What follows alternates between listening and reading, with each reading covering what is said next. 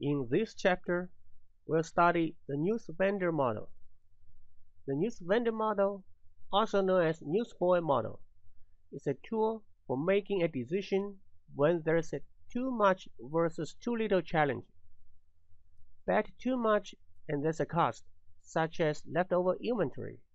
Bet too little and there's a different cost, such as the opportunity cost of lost sales. To make this trade-off effectively, it is necessary to have a forecast of demand with not only a single sales forecast, but also the potential variation about that demand forecast. Here's an example of such a forecast. The demand follows a normal distribution with mean of 3,000 and standard deviation of 1,000. Indeed, we will focus on normally distributed demand forecasts in this chapter. As suggested by its name, the origin of the Newsvendor model is from managing inventory and order quantity. That is also where this model is used most widely. The examples we are going to discuss will be largely from inventory management setting. However, the Newsvendor model itself can be applied to many other settings. We will use the Newsvendor example to explain key concepts in the Newsvendor model. Suppose you are a news vendor. Every morning you have to make a decision on how many copies of newspaper you will order from your supplier. It's obvious that you have to make this decision before the actual demand occurs. The underlying assumption is that you have only one chance to order newspapers. If it turns out that later in the day the demand for today's newspaper is more than what you ordered, there will be no second chance, or it will be too late for you to replenish your newspaper inventory. It's also reasonable to assume that the newspaper publisher or your supplier can satisfy whatever quantity you order. The demand for the newspaper is uncertain. We assume that the demand follows a normal distribution with mean mu and standard deviation sigma. The publisher or supplier charges you $C for every copy of newspaper, whereas you charge your customers $P per copy. Of course, P is greater than C, otherwise you'll lose money for every copy of newspaper you sell. Let's say you order Q copies of the newspaper. There are two possible scenarios. One, the demand turns out to be less than Q. In this scenario, you will have leftover newspaper. Let's say that you can recycle unsold copies of newspaper for S per copy. S is usually called salvage value. Apparently, S will be much less than C. When this scenario occurs, your cost will be C minus S. This is the unit cost for having too many copies of newspaper. This cost is denoted by CO, typically called overage cost or overstocking cost. The other scenario will be you do not order enough copies of newspaper. That is, the actual demand is more than your order quantity, Q. In this second scenario, your cost is actually an opportunity cost. That is, you've lost opportunity for making more profit. For each potential customer that does not find a copy of newspaper available, your loss would be the profit margin, P minus C. This loss or cost is denoted by CU, typically called underage cost or understocking cost. Your responsibility is to find an order quantity that strikes a nice balance between the overage cost CO and underage cost CU.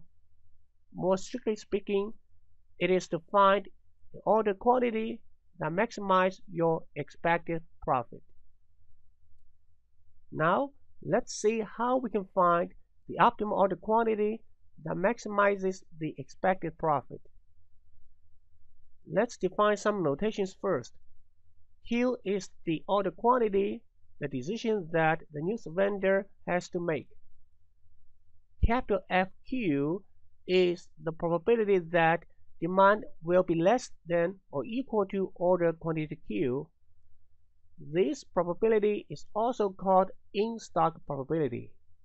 Obviously, the stock-out probability will simply be 1 minus FQ. The way to find the optimal order quantity comes from basic economic principle that marginal cost is equal to marginal revenue at the optimum.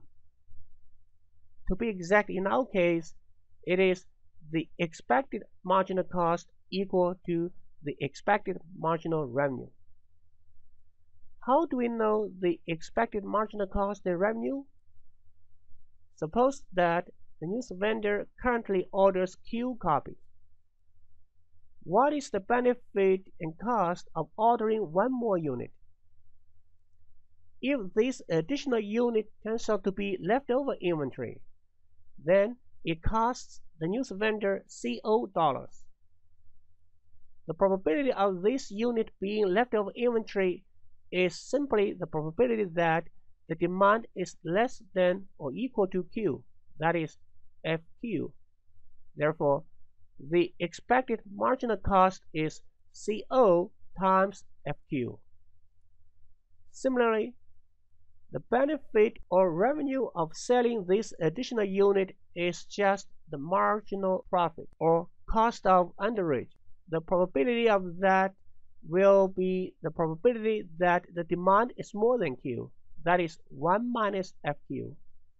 At the optimum, we will have CO times FQ star equal CU times 1 minus FQ star. Q star indicates that this order quantity is optimal. We solve for FQ star and get FQ star is equal to CU divided by the sum of CU and CO. This ratio is called critical ratio, or optimal service level, or optimal in-stock probability. Suppose FQ star is, say, 70%, then the optimal order quantity is to make sure that demand will be met 70% of the time. Another interpretation is that when a customer drops by, he or she will have 70% chance to find the newspaper available. Now consider a simple example. Let's say the news vendor charges his customers $2 per copy of the newspaper, and he purchases the newspaper from its supplier at 80 cents per copy. The news vendor can recycle the unsold copies and get 10 cents for salvage value. Therefore, CU will be equal to P minus C, which is $1.20. CO will be C minus S, which is 70 cents. The critical ratio will be $1.20 over $1.90, which turns out to be 63.16%. That is to say, in order to maximize the expected profit, the news vendor should order such a quantity that meets demand 63.16% of the time. Next, we will see how we can find the optimal order quantity itself. It will depend on the demand distribution. For convenience, we assume that the demand is normally distributed rest of the way. Now that we assume that the demand is normally distributed, let mu be the mean of the demand and sigma be the standard deviation of the demand. The critical ratio FQ star can be expressed in this Excel normal distribution function. Norm.dist Q star, mu, sigma, and 1. The z-score, by definition, is the number of standard deviations away from the mean, is simply Q star minus mu divided by sigma. So we can convert a general normal distribution to standard normal distribution. Using Excel standard normal distribution function, we have critical ratio CR equal to norm.s.dist z1. In both normal distribution functions, the last element 1 indicates that this is a cumulative function. Next, we can use inverse standard normal distribution function to find the z-score that corresponds to our critical ratio. In Excel, it is norm.s.invcr.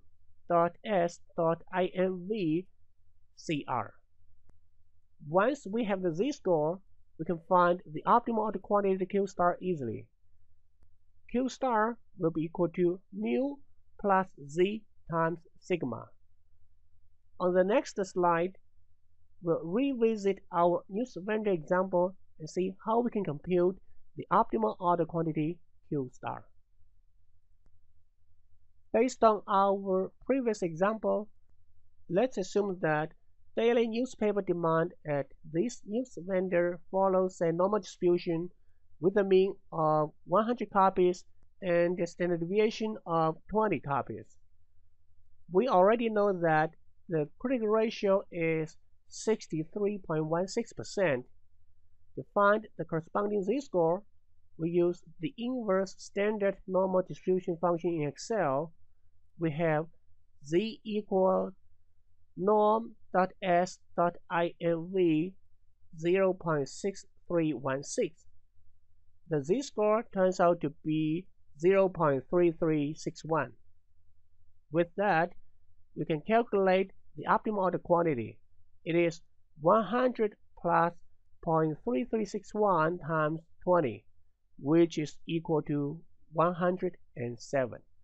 That is, by ordering 107 copies of newspaper every day, this Newsvendor can maximize his expected profit. Next, let's investigate a few important performance measures, including expected lost sales, expected leftover inventory, and expected profit. Once again, I'd like to point out that these analyses are based on normally distributed demand. The expected lost sales can be computed as sigma times L of z, where Lz is the loss function with the standard normal distribution. Given a normal distribution, the loss function can be written as follows using Excel's normal distribution functions. Norm.dist z0 10 minus z times 1 minus norm.s.dist z1. In the first normal distribution function, the last element 0 indicates that this is a probability density function. In the second normal distribution function, the last element 1 indicates this is a cumulative distribution function. Here, we skip the technical details. Should you be interested, please feel free to check out the appendix in the textbook. As we know, when a customer drops by to buy a copy of newspaper, this customer will find the newspaper either available or out of stock. The former case is sales, and the latter case is lost sales. So the sum of the expected sales and the expected lost sales will simply be the expected demand. And we know that the expected demand is mu, so to compute the expected sales, it is simply expected demand mu minus the expected lost sales. On the other hand, for any copy of newspaper, it will either be sold or unsold, depending on the demand. So the sum of the expected sales and the expected leftover inventory will simply be the order quantity Q. To compute the expected leftover inventory, it is simply Q minus the expected sales. The last performance measure we'll look at is the expected profit.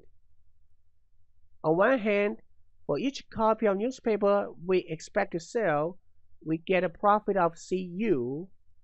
On the other hand, for each unsold copy at the end of the day, we lose CO. So the expected profit is CU times the expected sales minus CO times the expected leftover inventory. Of course, we can reorganize terms and get a few different but equivalent formulas for calculating the expected profit. Next, let's revisit our Newsvendor example one more time and see how we can compute these performance measures. Based on our example, the expected lost sales will be equal to sigma times LZ, which is 20 times norm.dst 0.3361010 minus 0.3361 times 1 minus norm.s.dst 0.33611.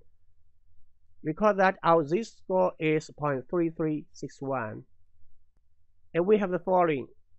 The expected lost sales is equal to 20 times 0.2532, which is approximately 5 copies of newspaper. The expected sales will be mu minus the expected lost sales. It's going to be equal to 100 minus 5, which is 95 copies. The expected leftover inventory is Q minus expected sales. In our case, it's going to be 107 minus 95, which is 12 copies. In the end, the expected profit is equal to CU times expected sales minus CO times the expected leftover inventory. In our case, it is 1.2 times 95 minus 0.7 times 12. It turns out to be 105.6. That is to say, our expected profit per day is $105.60.